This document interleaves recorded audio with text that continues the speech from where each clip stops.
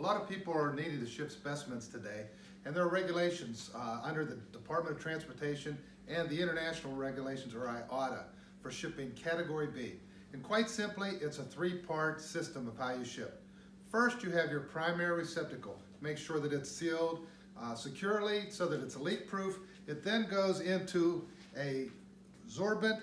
The absorbent goes into the second part of the packaging, which is, in this case, a 95 kPa bag. This bag is then sealed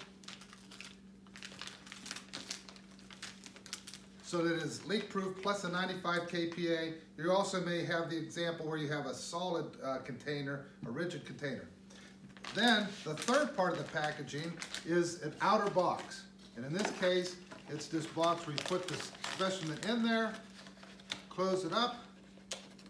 Requirements for this box are that it's a rigid outer box. It has to have a minimum dimension of 100 millimeters or 4 inches by 100 millimeters or 4 inches. On the outside is a UN 3373 in a diamond next to biological substance Category B.